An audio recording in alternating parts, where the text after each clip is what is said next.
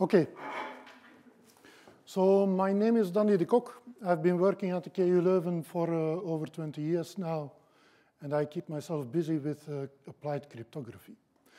That actually means that I focus on authentication and encryption systems, and I've been working on really many different aspects that you can imagine, ranging from car-to-car security to home automation, to electronic identity cards, to voting systems, really the very wide scale of everything that you can imagine which requires the use of cryptography. So we work, I work at COSIC. COSIC refers to Computer Security and Industrial Cryptography. Bart Preneel is my chief. And the industrial cryptography refers to the fact that everything that we do is usable on the very large scale. That is what industrial cryptography refers to. So the IoT matches very much the huge scale, and it should actually be called the insecurity of the IoT, but we will do our best to give you a couple of suggestions to make it more secure. So it is towards a secure IoT landscape. When you think about the IoT itself, basically IoT devices, they are very small and there are many of them. But basically there is not really a large difference between what you have as the normal computer systems and their security aspects compared to what you have to take into account when designing and deploying IoT sensors, IoT devices. The same concerns that have been studied in the payment systems, in the secure communications mechanisms, the same concerns apply to the IoT. But there are a couple of very huge limitations, and that is power consumption, lack of huge network access. So they are a bit restrained as far as throughput is concerned.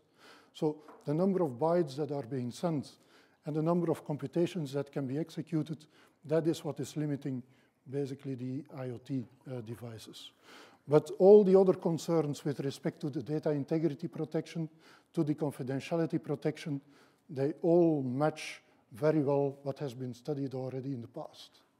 And therefore it is very strange that when we observe nature and you just see what has been put in the field and that has been deployed in production, that they just have forgotten about almost everything with respect to IoT systems.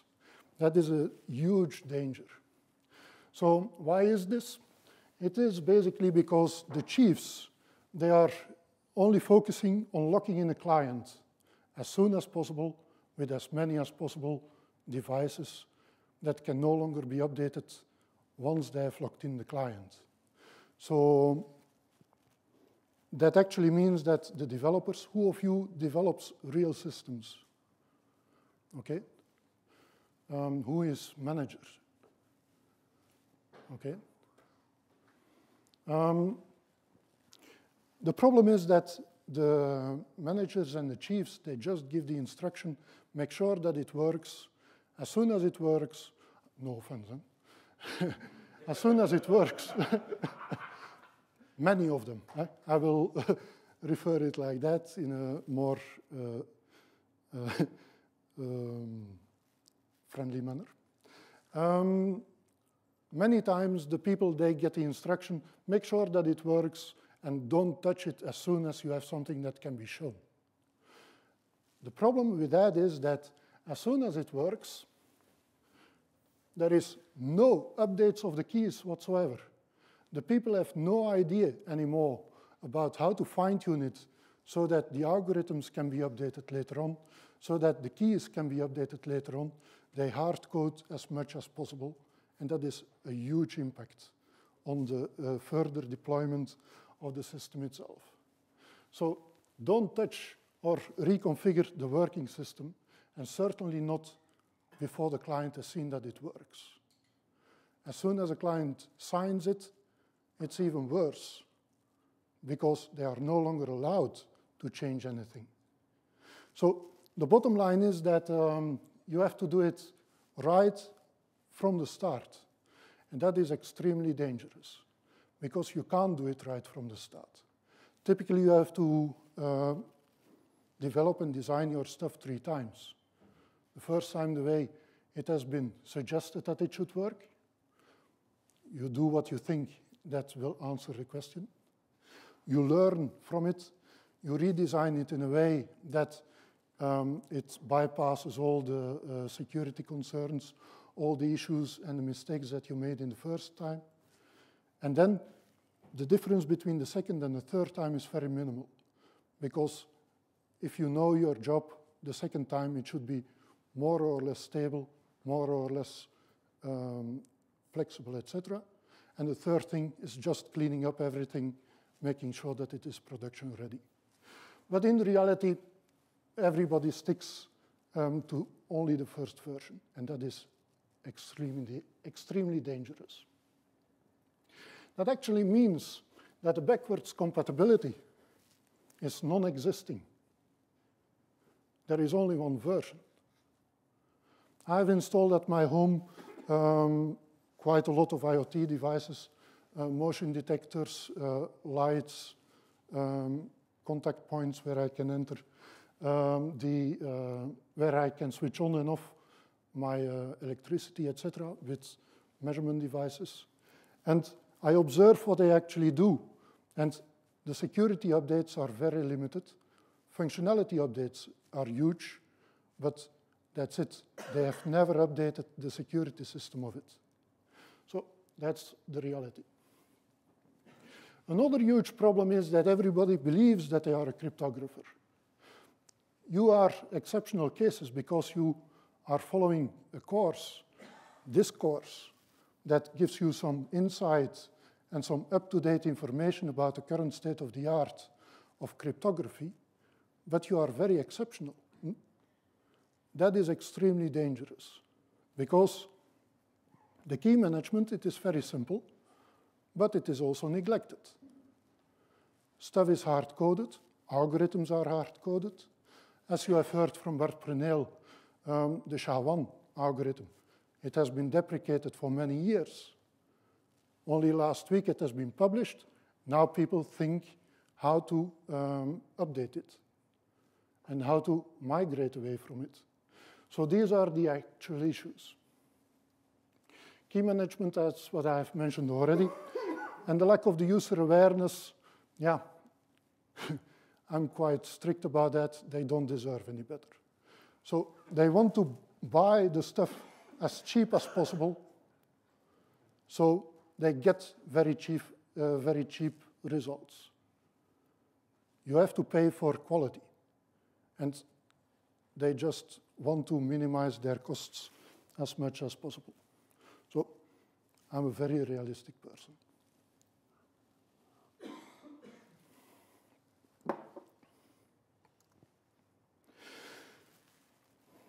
So basically, the IoT systems that you find in the field, they just focus on the functionality and locking in the client as soon as possible.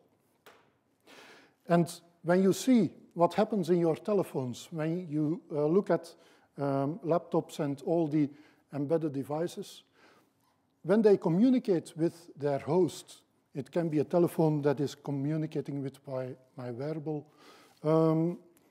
Everybody works in their own silo. They collect as much as possible the information. They do not share the information, GPS coordinates, for instance. They are actually all harvesting all the information, putting it as soon as possible in the cloud, and there is no concern whatsoever about the privacy of the information, about making sure that the integrity of the information is protected. Nobody cares about these things.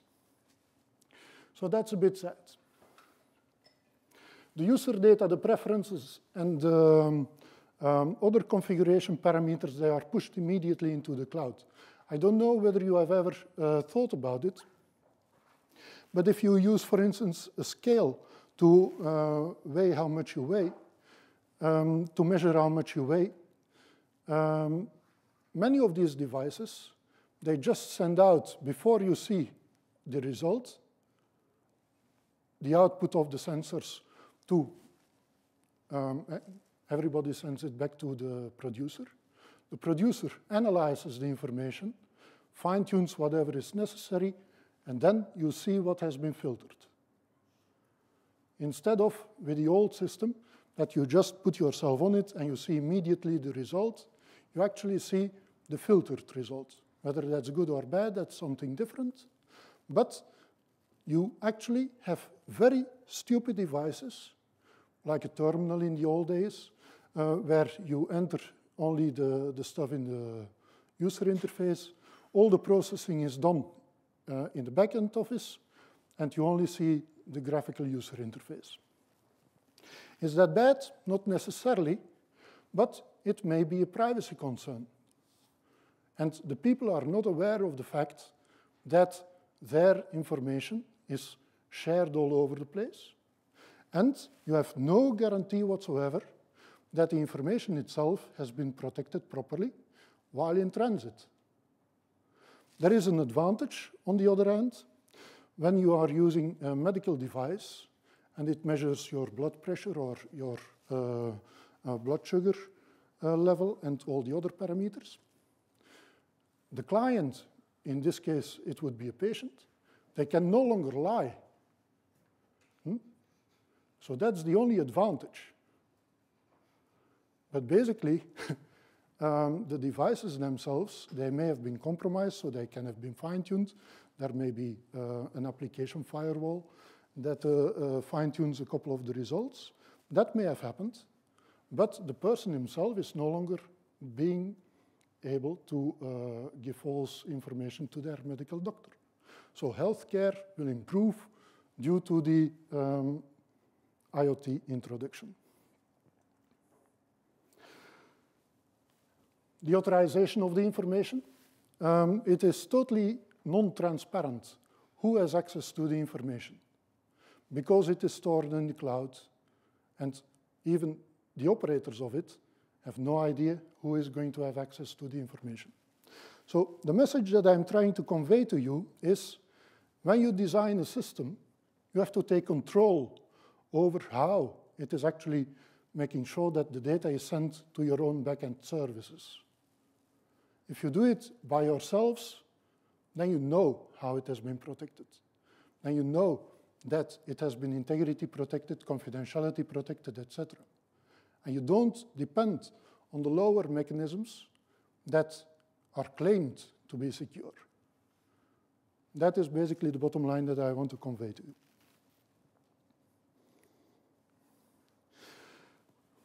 you. Our system is secure. We are using the AES. Does that actually make any sense? There is a very simple answer. Exact. I prefer a system that is using triple DES or even single DES with a decent key management rather than something that has been hard-coded using the AES. So using as a sales argument, we are using the AES, trust us, sign immediately. It doesn't make any sense at all. So you need to give much more information to the people who want to become your clients. And the problem is, if you give them the actual information they should need, you are actually making sure that they get scared. So hiding all that sort of information is something that has been done as a business decision, which is also very sad. So who holds the keys is also a very good question, because the IoT devices that you put in the field, they live there for ages. They cannot be updated very easily. Keys have been generated, if it has been done more or less properly, once per device, and then it doesn't change. So they live in the wild. They can be analyzed by everybody. You can just pull them open, analyze what they contain, their memory chips, etc. And then you learn the keys. What is that going to give you if you are an attacker? Many of these devices, think of routers, they come with pre-installed keys. So if you have broken up one, and you have reverse engineered their content, you have broken all of them, or at least all of them of that particular batch. So it may give you a huge impact. If the keys are stored in the clear, that's also another issue, because you don't have to think anymore about how to use them. It is just putting the cat next to the milk, and the problem is solved.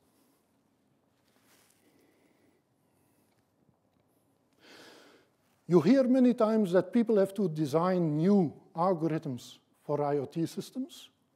That is total nonsense. As I have said in the beginning, you have IoT systems and you have the normal computers. They have to solve the same concerns. There are a couple of restrictions as far as the data that has to be sent to and from the devices, their computational power, and the memory capacity that I have as far as storage is concerned, and power consumption. These are the considerations that you have to take into account. But actually, they have to solve exactly the same problem. Sign data, calculate a MAC, encrypt data, and that's it. Do you really have to invent new algorithms for that? Not really. It may be that you have to use a couple of the newer algorithms that take into account the power consumption and the memory use, but these exact same algorithms can be used for all the other applications.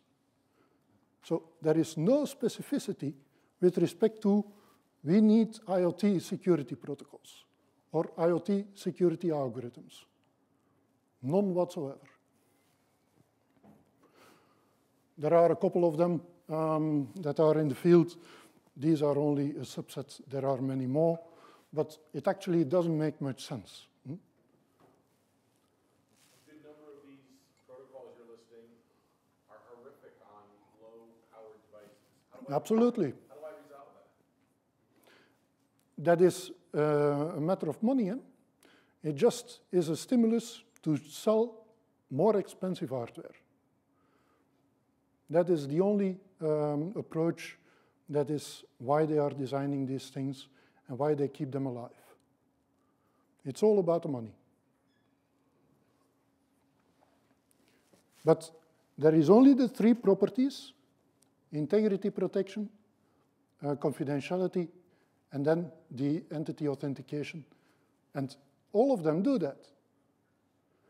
If you really go to the bottom line, the station-to-station protocol, which is a very popular low-level algorithm, does everything. It only takes 3 messages. You can use it with whatever algorithm you like. And they are variants of it. But then again, maybe you just need very old developers who have used 8080 computers, or because nowadays a microcontroller, even a cheap one, has the capabilities of a serious desktop PC of a few, well, maybe 20 years ago. Yes, but why is that the case? It has a very sad reason. The reason is programmers are extremely sloppy. Instead of writing decent code, they just wait until the processor is strong enough to just run the crap. Yes, so if you take the clever guys and you can let a microcontroller nowadays do the stuff that a quite serious PC could do 20 years ago. Mm-hmm. And all this is invented 20 years ago, so. The algorithms and the protocols that they are still using in these things, they have all been designed 20, 25 years ago, exactly, indeed. So there's no excuse, right? Indeed, no. But it's all about the money. They just see You have to use our system. We are going to make sure that you are going to protect it when there is an algorithm update and whatever. If you use our libraries, you will not have to think about these things. And then you sign the license agreement with the update clause, etc. That's the money.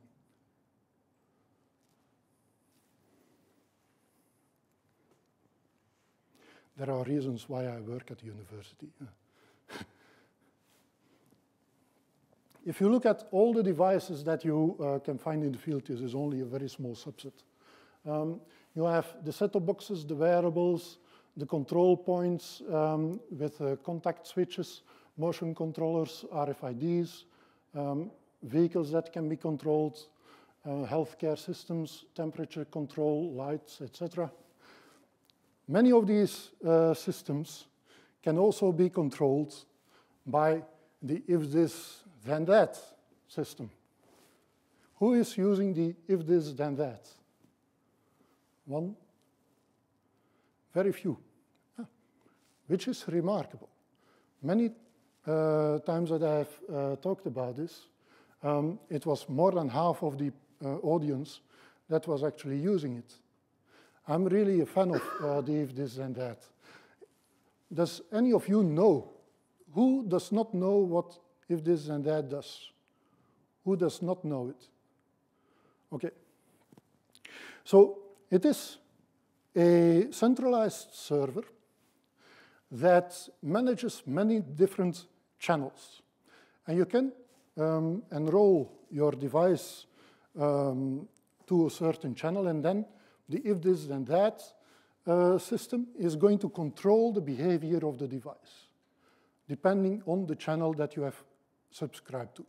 An example is, for instance, the weather. You can say, if it starts to rain in my environment, my neighborhood, then I want this event to happen.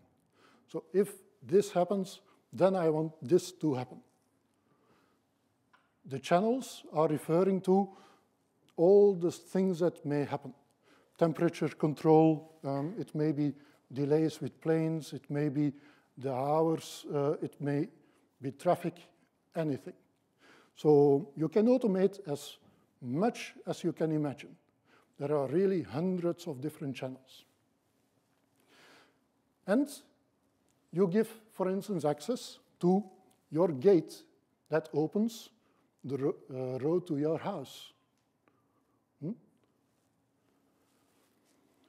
Or even the garage door or the entrance door or the lights in your house, everything that you can imagine that can be controlled electronically and remotely. As soon as you have opened the gates to hell with the internet, with the if this and that service, they are able to control your access. But also, if there is an attacker who has access to their service, to their servers, they may gain control to everything that you have limited as far as the rules were concerned with the channels. So they may open Sesame whenever they want. You have given all control to the outside servers. That is a very huge security risk.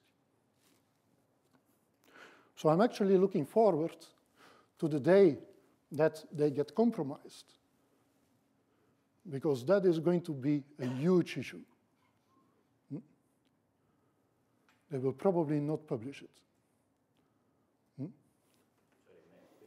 So it may have been, it may have happened already, indeed. Yes. And all the stuff that I said about the security of the data that has been stored over there, you have no transparency whatsoever. Eh? You do not know how your device that is going to send an alert that is going to trigger one of the rules, how that alert is being authenticated, whether it has been sent confidentially. There is no transparency whatsoever. They may require the use of the HTTPS, but what guarantees gives gives this to you if you're not able to verify the certificates that they communicate with. So it gives you a false sense of security.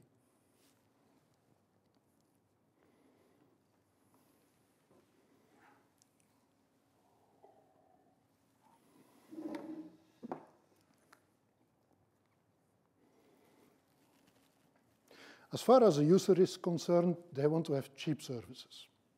They never realize that when they don't pay for the service, it actually means that they are the product. They are being data mined. They are being targeted for advertisements, that sort of things. Make sure that the service provider is able to provide free services. So free services means that the user doesn't have to pay anything, but in return, he gives away all his concerns, privacy concerns, security concerns, everything you can imagine. And you have no guarantees with respect to the quality of the service and that it will remain accessible over the longer periods of time.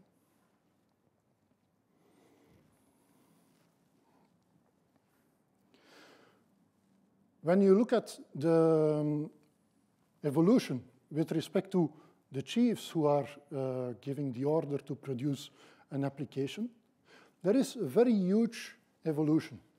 In the old days, they required you to provide a secure solution. Now, the requirement has disappeared, but it has not disappeared completely. My slides are available online. Don't have to type everything or copy everything. You can, but there is no need. The problem is that the people are currently expecting that it is secure. In the parallel session, there is the session about the GDPR, General Data Protection Regulation. One of the points that are mentioned there is that you have to produce, as a software or a solution provider, a thing that has been designed with security in mind, privacy in mind, that sort of things. These are very simple principles, but very hard to make sure. So when people are asking to get a solution, they do not have to mention everything explicitly. You should know that you have to provide to them a secure application. And by making it less explicit, the disadvantage is that there are extremely large mechanisms to interpret what is secure enough. In the old days, with the explicit requirements, you knew exactly what you had to deliver, and the client knew what to check when you had produced your offer. Now, it is debatable. They will solve it probably with a kind of thing like the common criteria, but that is also not very good as a solution, because common criteria are also interpreted. That's life.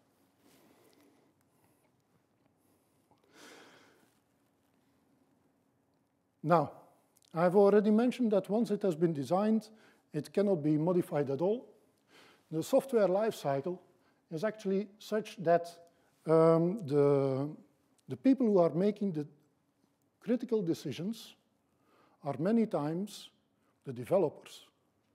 They are not being given the instructions how to implement things. They are just given the instruction, make sure that it's encrypted. And the developer himself has to think, okay, I will need a key. They will make very, in their own silo, their own decisions on how to do it.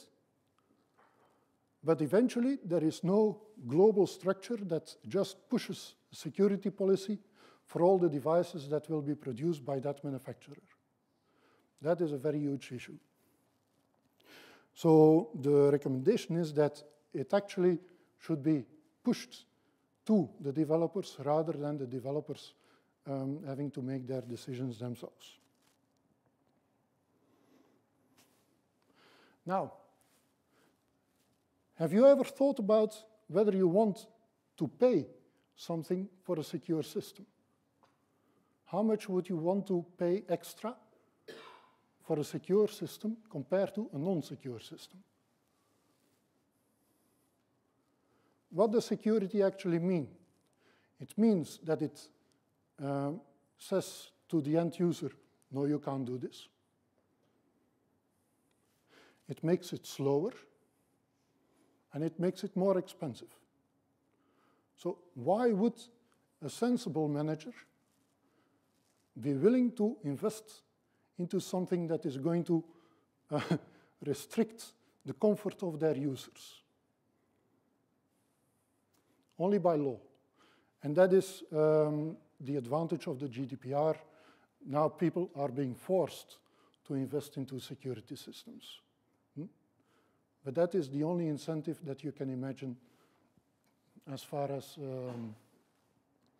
the stimulus to introduce it into real systems. So it has been introduced by the developers ad hoc, and the applications are rarely very modular, which means that they are too complex, and if you need more than 15 minutes to explain how it works, nobody will understand how it actually works. So it actually means that you have to modify a couple of things in your business chain. Now, you are at secappdev, Secure Application Development. What is the difference between secure and security? Many people confuse both. There is also a third term starting with an S, that is safety. In car systems, home automation systems, there is also the concern about safety. Healthcare systems, the same. Now, secure software and security software, the difference is basically security software relies on the secure software. It is a very simple difference. So I've enumerated a couple of issues, but what can you do about it? There are a couple of very simple things that you can keep in mind in order to get rid of many of these issues. And there is already some uptake from the very large vendors. So stop adding new features. That is one of the basic recommendations. Check what you have already and improve it as far as security is concerned. Don't add new features, but make sure that they do their job properly in a secure manner. So freezing the current status and only allow the modifications that are necessary to improve the overall security of your system. And something that I have very shortly mentioned was the security of embedded systems. It's all about money. If you think about a payment card or an identity card or the chips in your telephones, they contain the small chips. Some of the cards also have the RFID chips, RFID tags, that sort of things. That actually costs money. There is a reason why it costs money. That is because they are what you can call tamper-evident device. You have to open the device, show that you have fiddled with it, and then you can maybe have access to the keys. The more the device itself costs, the higher the security level is going to be, probably. Not necessarily, but let's assume that it is. So it really does make sense to invest a little in making sure that the keys themselves are protected properly. Then you can slot them into your device, just like the telephone itself. The telephone may be an insecure device, but the telephone operator gives you a chip, and they trust the chip. How that actually works, you will get a bottom line in a couple of slides. If you look at the overall system, and I'm using a home automation system, but basically there is not really a large difference between home automation and whether you deploy it in a hospital or in a very large industrial plant. There is really no large difference. What do you have? You have the internet, you have the home with an internet gateway. I will refer to it as a home residential gateway. You have remote users, you have the evil people who are on the internet. You may have eavesdroppers that are eavesdropping on the remote user to their connection to the internet, or even from the internet to the home residential gateway. Then you have all your devices at home that may be controlled either only locally or remotely, like for instance camera systems. You may have observation cameras. You may have contact points to switch on and off devices. They may be controlled remotely. Typically, a fridge, you need some physical access to open your fridge. So there are a couple of differences. But they can be monitored remotely for the temperature, for instance, or the content may be monitored remotely. Then you have the users, the local users, and you have authentication devices and remote controls, and the remote control may be using secure systems, like for instance, a strong authentication mechanism or weak authentication mechanism. For instance, the remote control for a television, there is no user authentication. Everybody who has access to the device can switch on and off and change the channels of your TV. So there may be some authentication between the remote control and the TV itself, but the user does not have to authenticate themselves towards the remote control. When you use a PDA or a smartphone, there may be some stronger authentication towards the device itself, and many times they do not communicate directly with the control device. They will work probably through the home residential gateway that may have an abstraction of all the commands that you can send to it, to make sure that the user interface is easier for the application developer.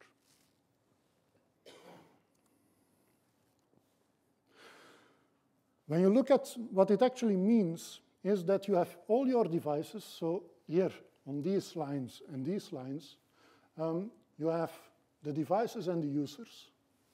And I'm a very large fan of, a very big fan actually, of the end-to-end and point-to-point communications, so that you know exactly what the security primitives are used, what security primitives are used, and what properties they provide to you.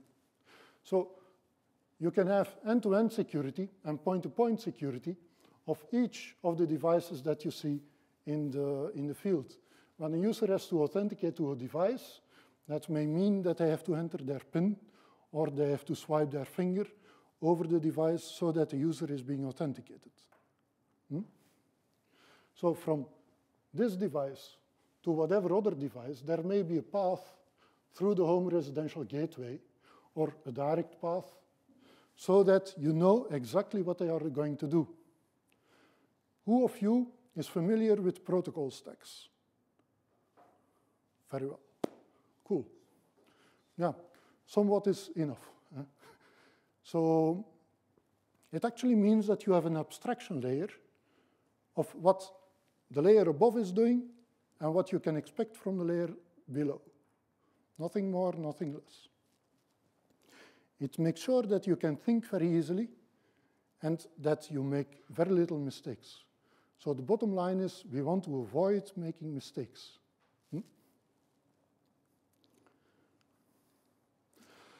So everybody is going to benefit from it. And when the command is given to open the gate, I will have to have a secure communication from my remote control to the home residential gateway. That may be a point-to-point communication. But I want to have an end-to-end secure communications channel from my device with which I give the command to open the device and to actually execute the command. Really end-to-end.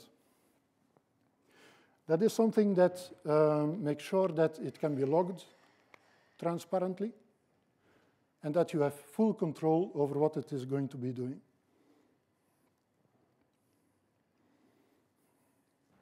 So in the GDPR, they focus on privacy by design. But if you think about making sure that you have secure IoT solutions, you have to think about much more than only privacy by design. You have to think about security by design, manageability by design, and usability and configurability by design. So as soon as a system has been deployed in the field, it is normal that you have made mistakes while making something. You cannot test everything before you ship it. So you have to be able to update it in a serious manner. Serious manner, that means you require some code signing. And the firmware update needs to basically be also secure. So that is what we mean by manageability by design.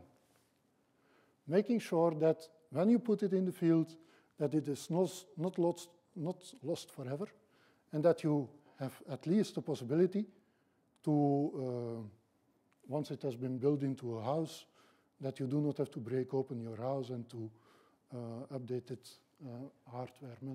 in a hardware manner.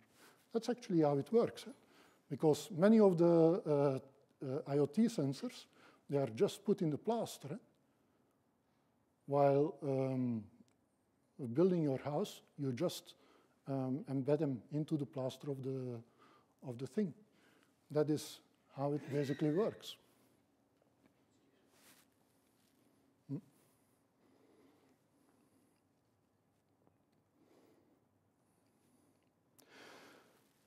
As far as the developer is concerned, what do they have to think about? That is the long-term security. I do not know in what level of detail you have been lectured about perfect forward secrecy. Has that term been mentioned? Oh, very well.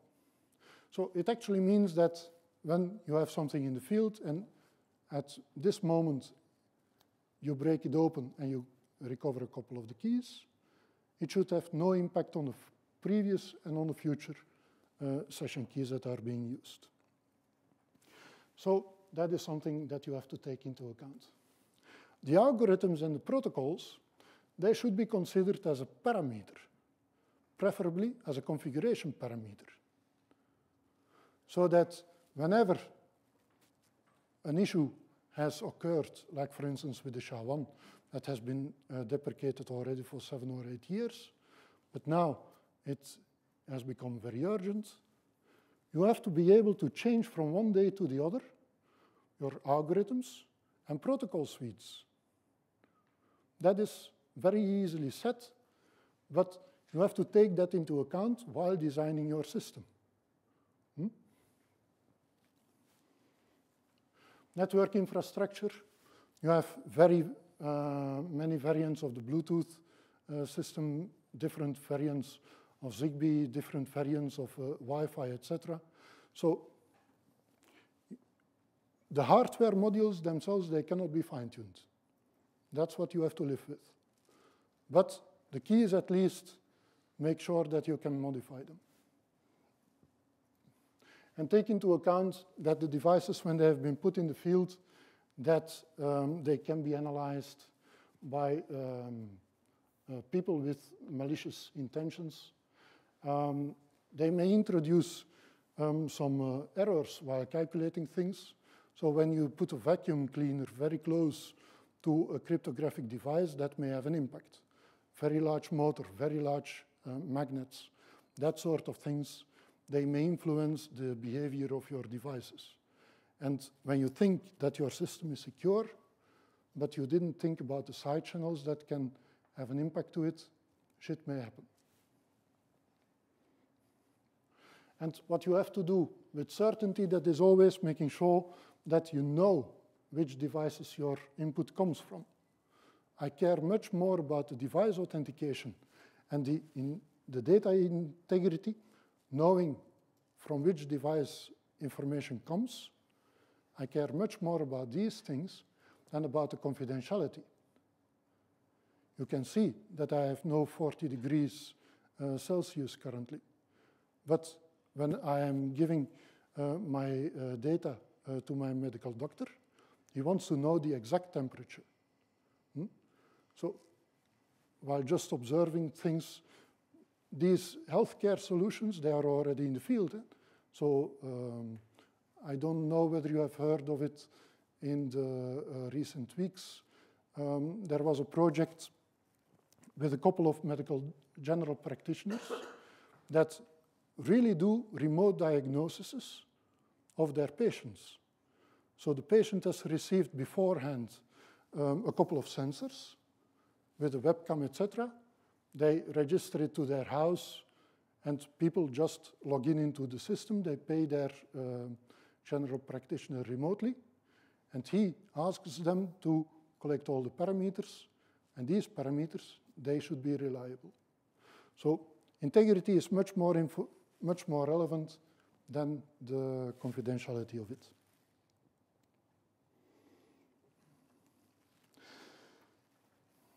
In order to do things properly, it's best to not reinvent the wheel. So what does that mean? As I said, that the IoT solutions are very limited in difference compared to what you have been doing already in the field for many years. Just look at the other things. How do payment systems do it? How do DRM systems, so the copyright protection, how does that actually work? They make many mistakes in the past. They learn from it. Just use what they are doing now in order to avoid making the same mistakes for your own applications. You may fine-tune a couple of the algorithms to the environment in which you are going to deploy it, but basically the bottom line has been analyzed already for many years. So take advantage of it.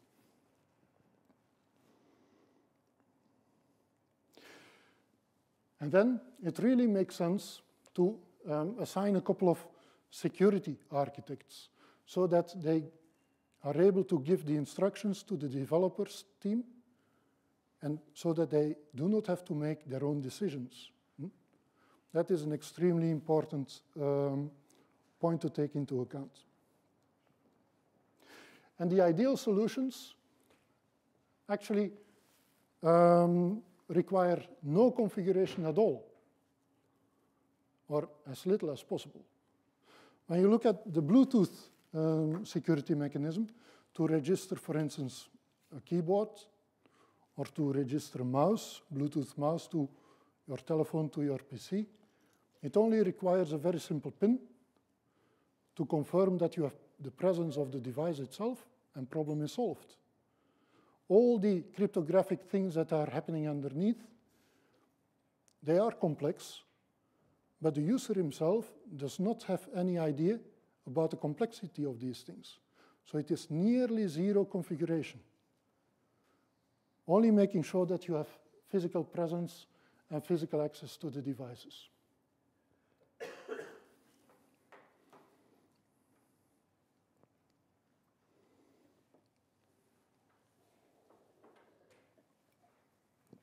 And then we come to the system that I actually want to see evolve in the future. As I mentioned already, I have many systems at home, real IoT systems.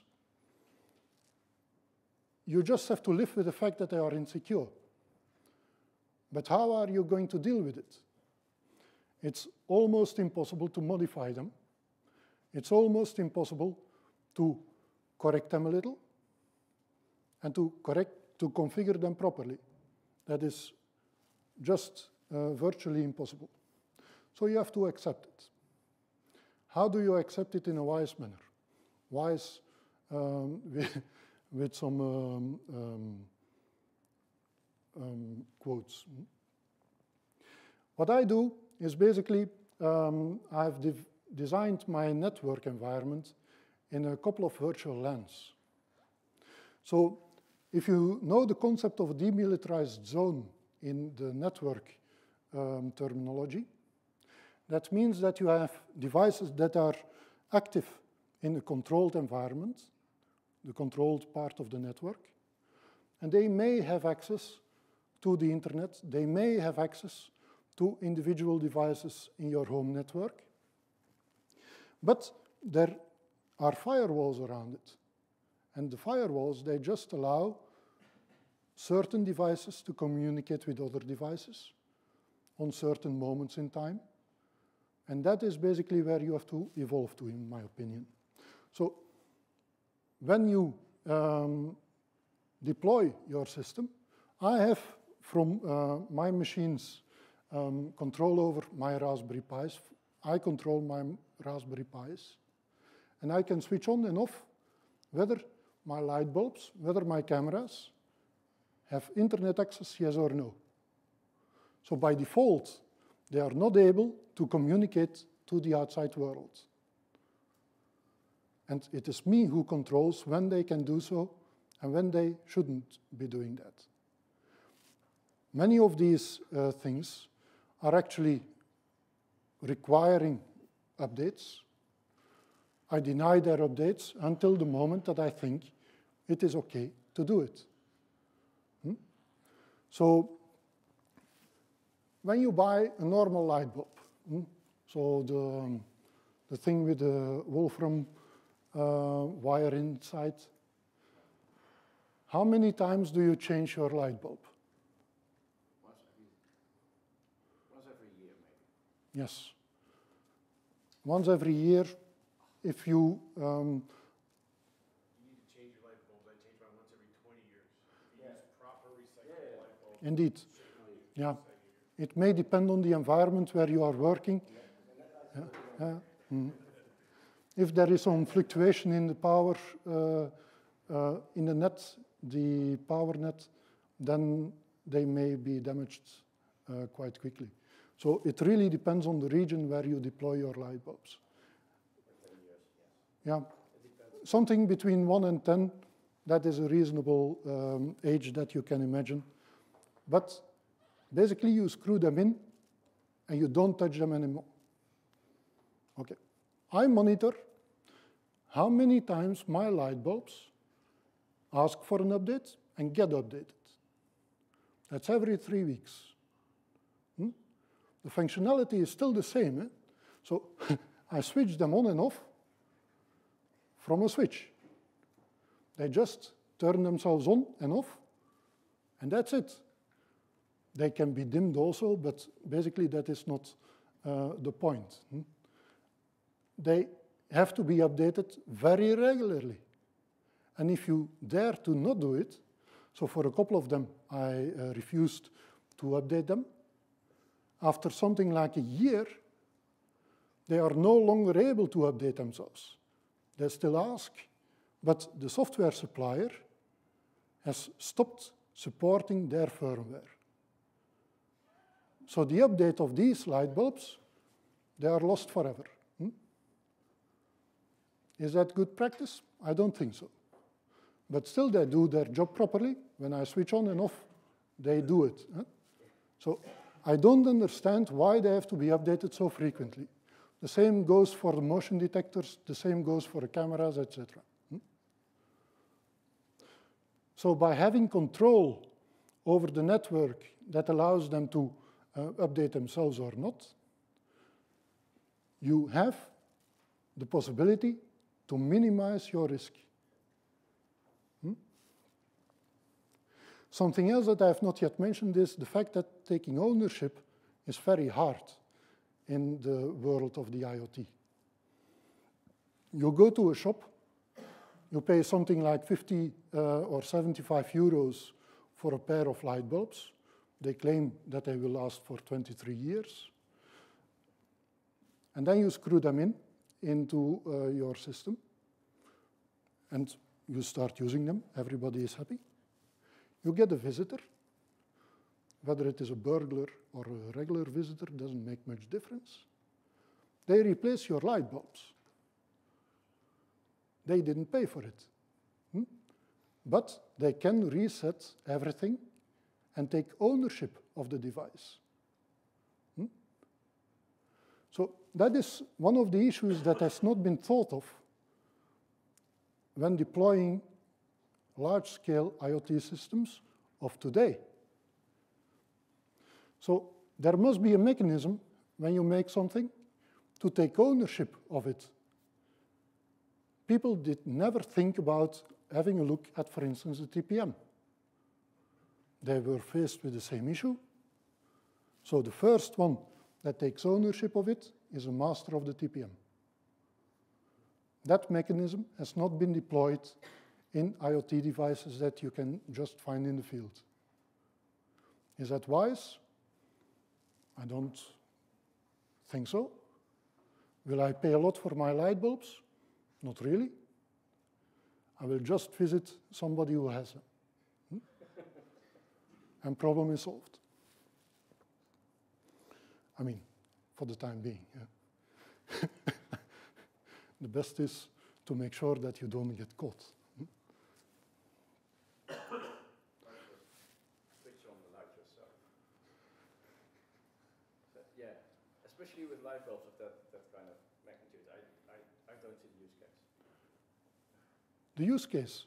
Yeah. Well, I have a couple of neighbors. They have deployed their garden with IoT-based light bulbs.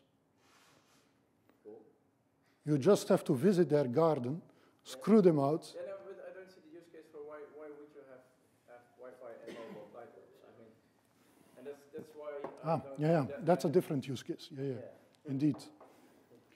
People want to have the possibility to have control over the individual light bulbs. Yeah. So when I am at home, my Raspberry Pis know that I'm at home. They activate a couple of things so that I can manage them from my telephone. I can also manage them now from my telephone when I inform my Raspberry Pi to open the gates to hell. But after a certain delay, they are switched off automatically. That's basically the kind of thing where we have to evolve to. So why? Just because otherwise you have all these people who are not aware of their security risks. No, I mean, nobody is speaking about the use case.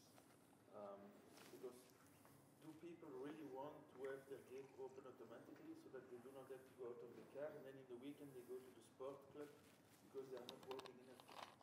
People are lazy by nature. And that is the reason why the IoT systems are very popular. And it is very cool that you can show during a meeting that you can control your light bulbs and that you can show with the camera that they have been switched on and off and that you can observe what your wife is doing, that sort of things. But the risk is that you're not the only one who is able to do that. And that is why you have to prevent unauthorized use. And as you cannot modify the devices themselves, the only solution that is possible is avoiding that they can get accessed without your authorization. I'm a bit provocating, but would it be less energy to just tell people they don't have to use them? They don't listen. People don't listen, they don't read manuals, they want to have the services, and it must be as cheap as possible. So the only way you can deal with all these requirements from the users is by making sure that it cannot be abused by default. So when I register a new device, I just make sure, the only thing that I have to do is making sure that that particular SSID is being used and I don't have to worry about all the rest. Because my Raspberry Pis act as the gatekeepers, yes. So it is very simple. A normal user can also do it. I do not consider myself as a normal user, but it is not that complicated to just do it. And that's the only solution that you can give, in my opinion. Isn't that? I see you are a bit...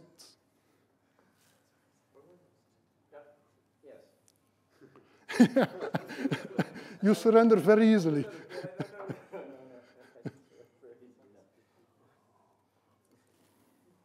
know, it's cool to have, yeah. It's cool to have those light bulbs. My kids were very happy with the fact that they could, from their tablets, switch the light bulbs to any color, and then they got, of course, pissed on one another because red, no, blue, no, you know that. And but that's still, it's a local protocol. It's not an internet protocol that's used, except for the Wi-Fi box that you could potentially Yeah. from the access. I have mentioned if this and that. It actually means that when you have your controller of your light bulbs, if you have registered that one to the if this then that service, that they may take control over your house. Yes. And that has already been shown as being a real use case. And the problem with the legal people is that is a burglary without traces. So there is no real break-in. That actually means that the burden of proof is extremely hard. And you will pay for it.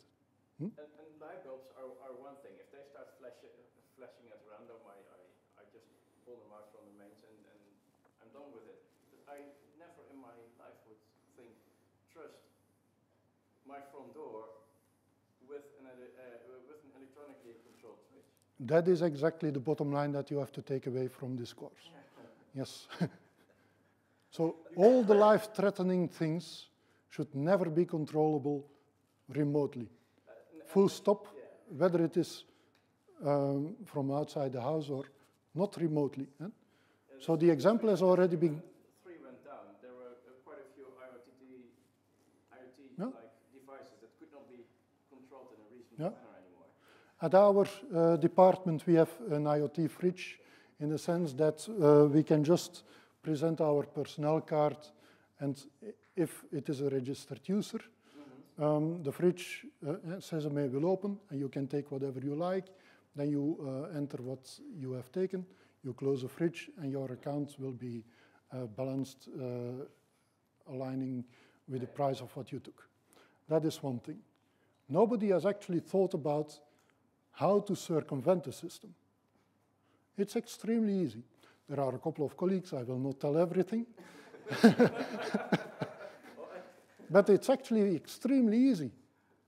You just have to do a power cycle, for instance. That is only one. That's one of the ways. Yes. A power cycle, the thing is going to do a self-check. What is a self-check? It will open Sesame and it will close Sesame. Problem solved. Huh? Yes. Don't abuse it.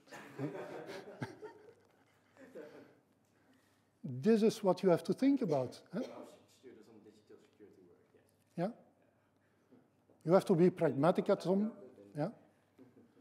So the bottom line is really that you just have to make sure that the remote management of things that are critical, that you just should not do it. But people will be stupid enough to buy them if they come to market, right? Because it's very easy. And because they want to show off. They want to show off more than being easy. Yeah, indeed. And that is the huge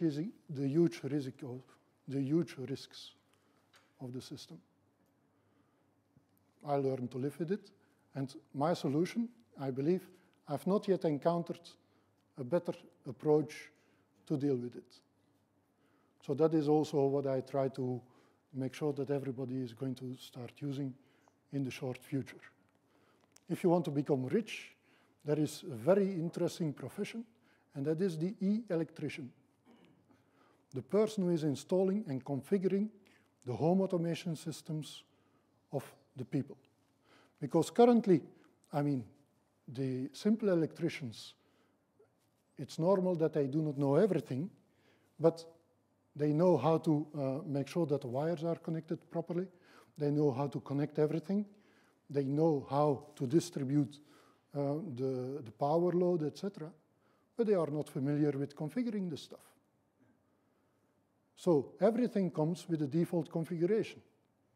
Who are you going to pay to configure it? That is the electrician. They can charge whatever they like. So if you want to consider a new job, that's the way to go.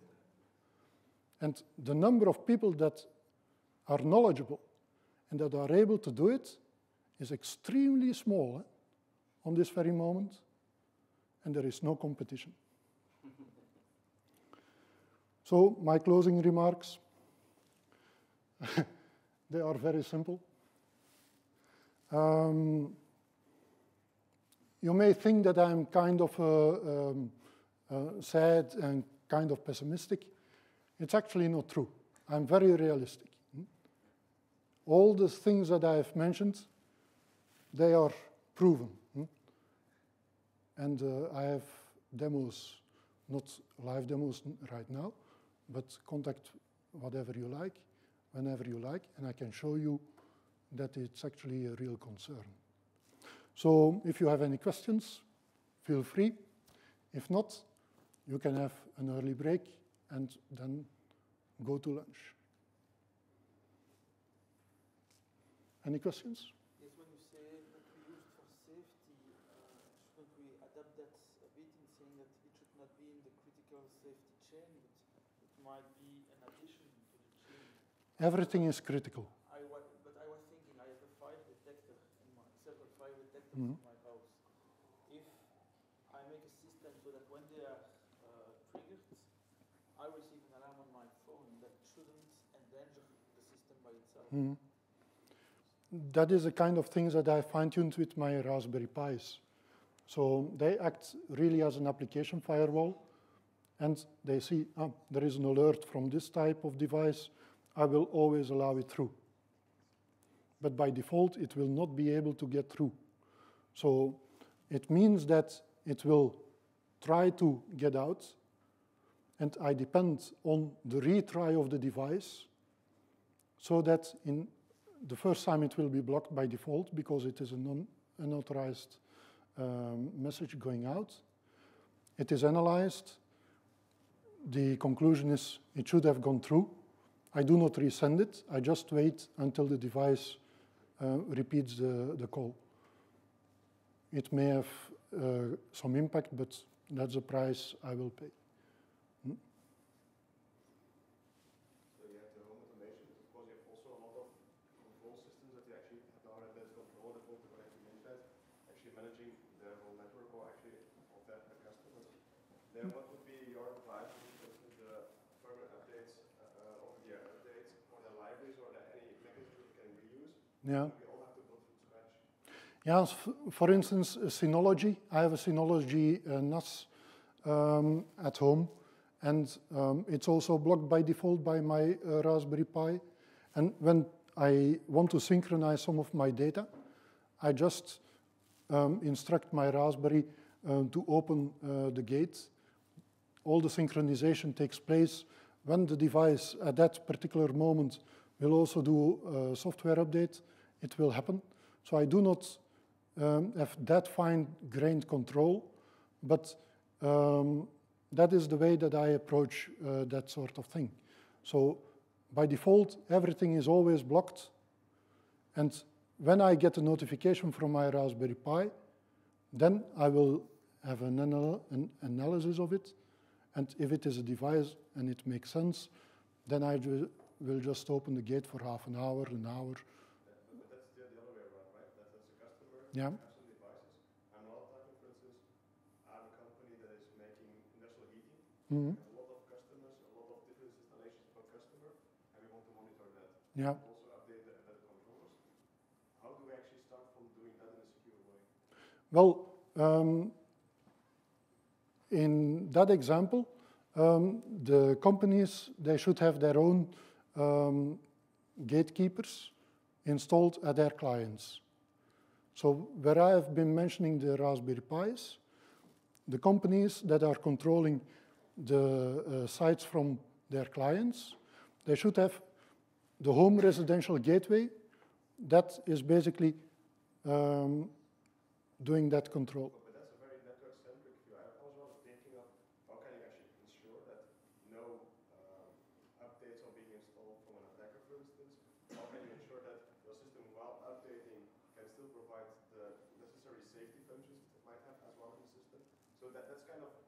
apart from purely network traffic, Yeah. also quite challenging IoT, and I don't have a good feeling of what are good solutions to start there. No, that means that you have to have very fine-grained control over the endpoints, the IoT endpoints themselves. Yeah, but as for instance, as an installer of industrial heating systems, I would have that because the machines I was selling them, the machines I actually maintaining. So that's it. I was also thinking, as such a big supplier, how do you start from? Well, that is the role of the e-electrician that I was referring to. The one that configures that device, that is the one that will specify when the updates will be checked, when the updates will be installed, etc. And that may be pushed to the devices, but it requires that the device themselves are able to do it. So it will require a specific firmware, probably under your control, so that the device itself will behave like you want. Because the default devices, they don't behave like you want. And as you cannot modify them, you can only fine-tune their behavior on a network level. But as a community, if you want to do better than the current devices, what are the best practices that we learning from this week or from other things should actually incorporate and actually build such a system?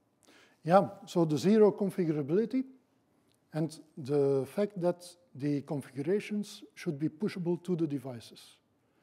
And the configuration itself should have been signed by a trusted authority, for instance, the e-electrician that I was referring to.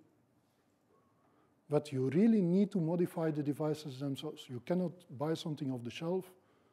There could be some standardization body that is going to start in existence in a couple of years from now, after they see that there is a need for it. But for the time being, it's totally impossible. And therefore, you have to limit yourself to network accesses. But it seems like you're suggesting that we just have to, that I have to go to my mother and say, okay, here is a Raspberry Pi, I'll tell you how to use it. I mean, that's a bad solution. No, it is a website. It is just a web page. Whether it is on a Raspberry Pi or on whatever other device. But whatever, I mean, I don't want to go to users and tell them how to protect themselves from their IoT devices and give them control. I mean, it's a nice solution for tech-savvy people like us, but it's... The other ones, they will get punished. Exactly, so, I mean, I think it's a good question, like how do, we should look into how companies should improve their IoT devices so they are secure. And well, by making sure that the configurations can be pushed to it. It's very similar to the way you have the update mechanism of software on a telephone. So you have the code signing, and there is the possibility to install them automatically, or that you can say, I want to be notified, and say, now you can do it. That kind of mechanism, that is what has to be embedded in the IoT devices. But it means that the IoT developers and the designers of their systems, they have to take action. To some extent, you say you're criticizing because the IT world didn't learn from all the other systems that we have been putting online in the past. But it feels if we, for instance, looking to web security, we had a device like 10, 15, 20 years ago, put a file on there, put a web application file on there. And I now think we have better ideas. We actually should protect the application. We should actually have much more application protection while in network security. Is that not the case here as well, that we actually have to say, well, it's the quality of the device, quality of the software on the device, and that combination that should be improved rather than actually controlling the network access? That's true. But the problem is that, for instance, you have the very large solution providers like Fitbit. Will you be able to tell them that they have to modify their mechanisms? That's totally impossible. The way they are deploying their wearables, the way they are making sure that the hubs, or Belkin with their Wemo devices, Philips with their Hue things, it is totally impossible to stimulate the very large providers of IoT consumers and devices themselves to make sure that they are doing their job properly. I don't agree with that. I mean,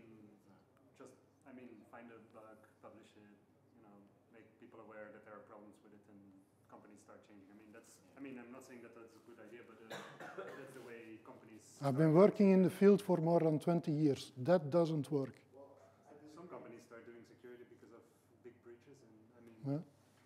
I would like to disagree from a web perspective. In that perspective, we were saying it as well. HTTPS, only a few banks were using it like 5 or 10 years ago. It will never happen. Mm-hmm. We're now at the stage that more than 50% of traffic is actually encrypted on the web. So Yes. I think might be slow. Yeah. I don't think we should just give up. I think giving the advice and giving all the tools necessary to upgrade the security of the devices, we can be there rather than patching it on the client side. Yes, but the use of HTTPS is actually a very dangerous example because it only gives you point-to-point security from your client, being your browser, and the server. What you actually need in IoT systems is end-to-end security. I want to give the command with my telephone to switch on and off my lights or to open the gate so that I can park my car. That is end-to-end security. Whether it has been sent over an HTTPS connection or not, I actually don't care about these things. HTTPS is very important to have a first layer of defense, but it should not be the only thing that you care about. It should really be on the application layer that you take your own control. And that is why you have to modify the devices and make them configurable.